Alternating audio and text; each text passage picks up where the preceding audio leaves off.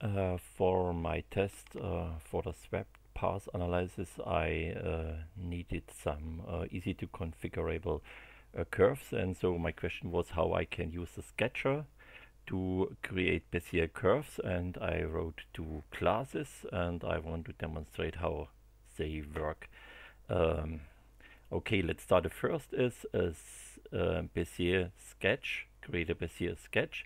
In this case I get something like this, and this is a sketch, and when I go into the sketch I see the structure. It contains of 7 control points. The first is the start of the curve. The second I can use to define the direction of the tangent and the force of the tangent, and the same is at the end. I have the end point and one control point to define the tangent, and then I have here an inner point, and here are two tangent helpers too. So in the first configuration, this is a symmetric arrangement of these 3 control points, and I always can delete this constraint. So in this case now I can move one of these control points and the other still resists on its place. Okay, this is the first thing. The second thing is when I connect such curves, I can create a second one, and I also can create a simple bezier sketch. The simple bezier sketch, I hide the other one, has only 4 control points: the start point and the end point, here this way. So this is a simple bezier curve, and the end point is marked here with a circle, and I always can delete this circle if I do not need them, but it's sometimes easier to see it here in the design period. So now I want now to connect both curves. So I want that the bezier sketch, this one, starts at this point, and I have a tangent constraint between both curves. So in this case I say I have here a link of the sketch and I map it to this, and now both are connected.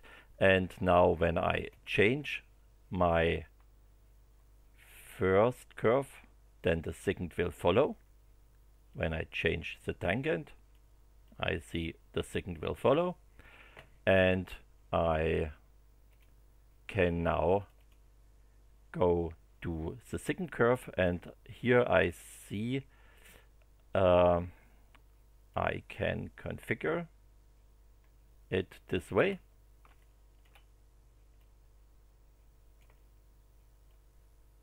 So with all the possibilities I have here, and here the start point is now fixed. I cannot move it, but I can change the force on the tangent, and I also cannot change the direction of the tangent. This way I have now 2 bezier curves connected, and I also can say I want that the end of the bezier sketch, this is B sketch, is linked to the begin of the first sketch. In this case I get a closed curve.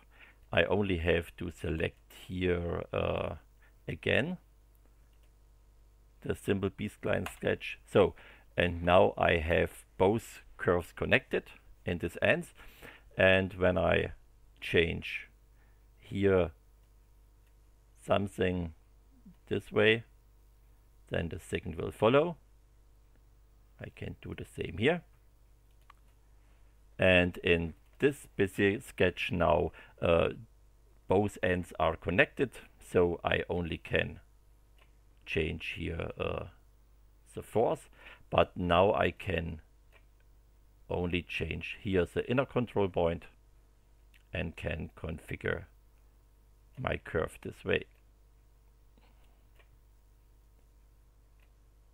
It's still a little bit hard to find out what is the central point. So we have this. What we can see too now here is the role of the knots of the Bezier curve of the B-spline. When we look at the curvature, we see every time we have a knot here, the curvature change here is discontinuous in this place, and the last knot is here, and we also see here there is a little corner in the curvature camp.